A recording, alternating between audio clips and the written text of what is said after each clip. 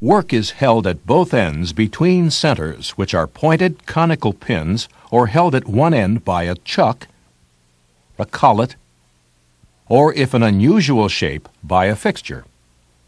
Chucks fit on the spindle nose of the lathe and hold short, large diameter work.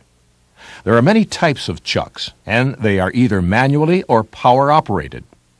3-jaw universal chucks are the most common. All 3 jaws move in tandem to grab a round workpiece, center it, and grip it. Irregularly shaped workpieces may be held in 4-jaw chucks, in which the jaws adjust independently.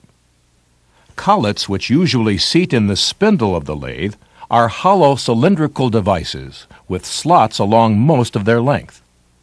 A collet opens under its own spring tension and is closed securely to grip the stock. They hold small diameter round work on center. Chucks and collets come in many types to suit various workpieces.